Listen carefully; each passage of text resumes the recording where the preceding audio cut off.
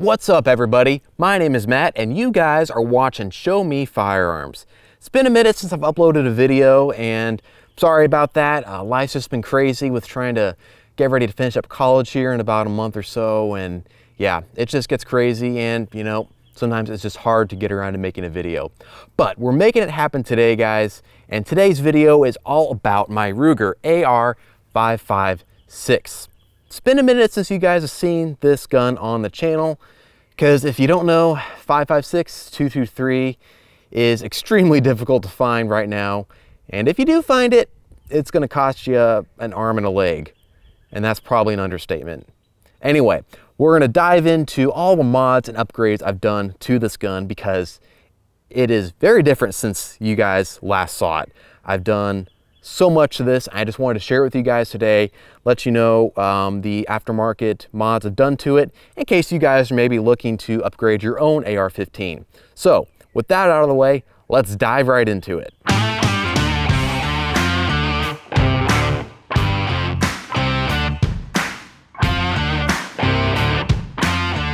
So before we dive into the mods and upgrades I've done on my AR-556, I just wanted to tell you guys a little bit about what you can expect to come stock on this AR-15 from Ruger.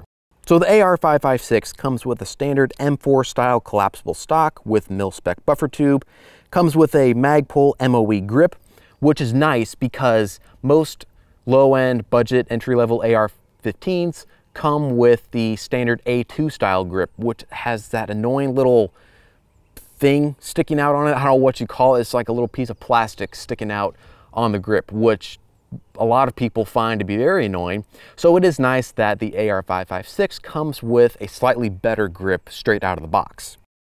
And then like most AR-15s, the AR-556 comes with a forward assist, a brass deflector, standard mil-spec charging handle, and flip lever safety.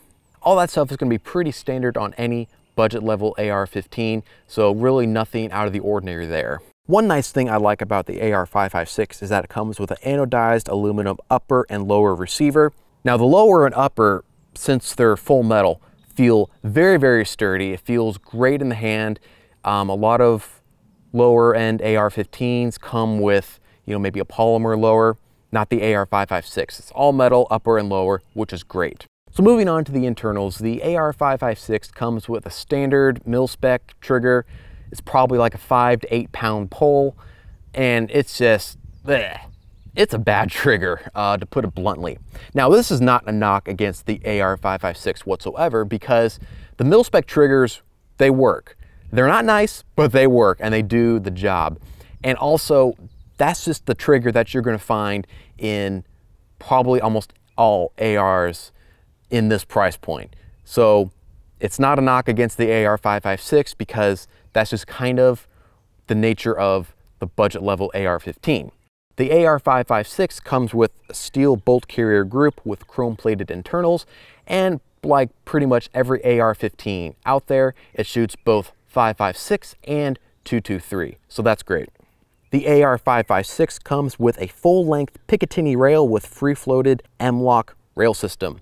So as you can see here, we've got the full-length pick rail, so you can mount whatever kind of accessories you want to. And then we have the M-LOK mounting system on the front here. So just know that if you're wanting to slap on a Fore Grip or sling, whatever you might want to do, flashlight, just know that you will need the M-LOK configuration on those accessories.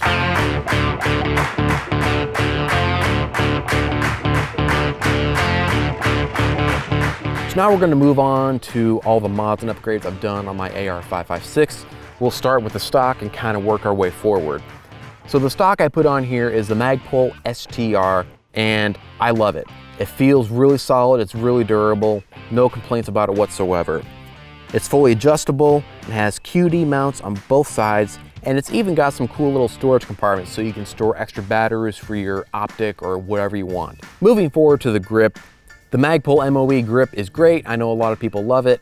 I liked it too, but I personally wanted something just a little bit better. So I decided to go with the Fab Defense AGR-43 grip. This grip has got some nice texturing on both the back and the front, and it's all rubberized so that, you know, if your hands are sweaty or whatever, you're always going to be able to have a good grip on this. So definitely recommend the AR-43 if you're looking to upgrade your AR-15 grip. Moving upward from the grip, we now have a Radian Raptor charging handle. This is a great charging handle. It's ambidextrous, so you can grab it with either your left or right hand, whatever suits you. Solid steel, it's very, very sound, very solid feeling in the hand. Absolutely recommend the Radian Raptor charging handle. So of course, I got rid of that mil-spec trigger as soon as possible, and I upgraded to a Timney competition trigger. This is a great trigger. It's about a 3-pound pull, single stage, flat face, has a nice crisp reset, which is so satisfying. The other nice thing about the Timney competition trigger is that it's modular, so you don't have to fumble around with a bunch of little springs and, you know, all that stuff. It's all self-contained. You just drop it right in there and you're good to go. So let's just go ahead and demonstrate our Timney trigger here. All right, we have a clear weapon, so we are safe to go ahead and dry fire. All right, flat face trigger, which I really like the feel of. And it is a single stage trigger, so unlike a 2-stage, there's not gonna be any take up. It's just gonna be one motion to bring it to the rear and to send that hammer home. So let's go ahead and apply a little bit of pressure here. That's it. That is so satisfying, only about a 3-pound pull. And we'll go and take a look at the reset here. Okay, releasing. That's it. There is hardly any travel on that reset, and it is so crisp and satisfying. I absolutely love this trigger. Highly recommend it. So let's dive into the optics I've installed on the AR-556. So on both the rear and the front, we have diamond head flip-up iron sights. These particular sights are made out of polymer. Diamond head does make metal sights, which, you know, would be a little more durable, but I went with a polymer just to try to keep the cost down.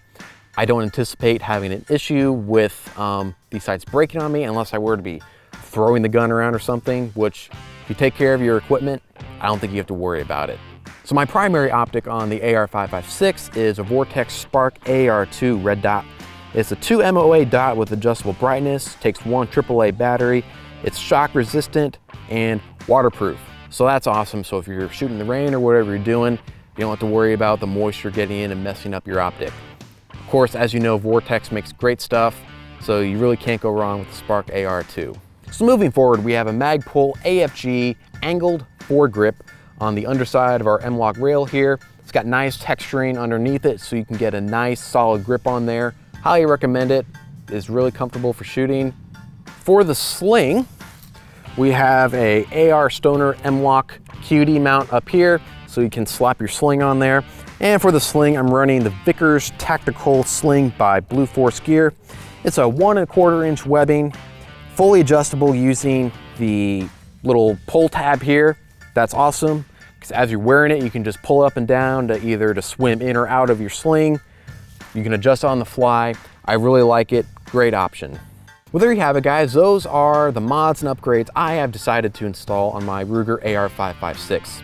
What do you guys think about the choices I made with these mods and upgrades? Would you guys choose the same things? Would you choose something different? Let me know in the comments down below. And while you're at it, tell me about the mods and upgrades you've done on your own ARs. That's the cool thing about the AR platform, is that there are so many aftermarket parts and accessories that you can modify these things in nearly infinite ways. So let me know in the comments down below. Thanks so much for watching, guys. Really appreciate you being here. And until next time, show me them firearms.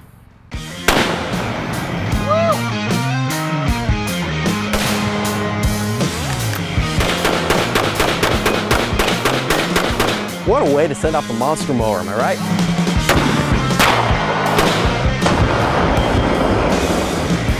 So much freedom!